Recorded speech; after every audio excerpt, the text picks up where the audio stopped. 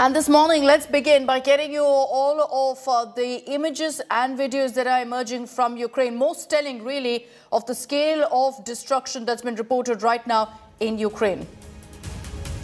As Russia continues to attack cities of Ukraine, 150 orphan children, mostly babies and toddlers from Lviv, arrived at a train station in Poland. Volunteers and police officers are seen giving soft toys to kids as they were carried from the station and loaded onto buses. Lots of kids were very small. So as Ukraine fiercely continues to battle Russian forces amid war, this video that you see on your screens here shows Ukrainian servicemen inspecting a charred Russian tank in the Sumy region of Ukraine. Ukrainians have been putting up a fight back like no other.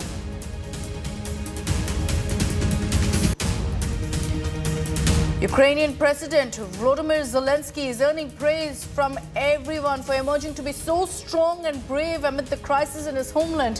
What you see on your screens is a picture of Zelensky with sandbags behind him in the capital city as Russian troops continue to advance towards Kiev. He is reiterating that he's not going anywhere.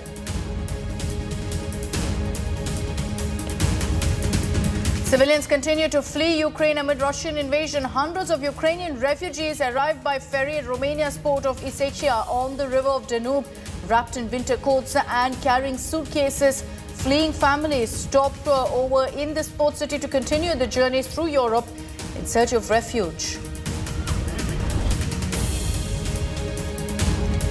Amid international pressure for companies to sever ties with Russia, energy giant Shell has declared that it will stop buying Russian oil and natural gas from the country and shut down all its service stations, aviation fuels and other operations in the country. The casualty count in this war is continuing to climb up. What you see on your screens is a funeral ceremony held in the city of Kiev for a Ukrainian soldier who was killed fighting the Russians.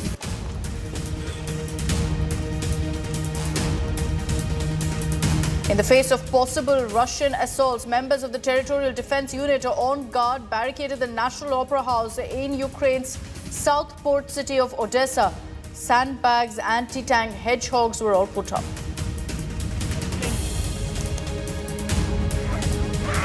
With fighting around many of Ukraine's main cities intensifying, Irpin residents left the frontline Kyiv suburb that's been on target under heavy bombardment, crying uncontrollably. What you see on your screens there tragically is a baby boy upset as his police officer father says goodbye to him in the Ukrainian town of Irpin. Such heartbreaking images that have been emerging in the course of this war.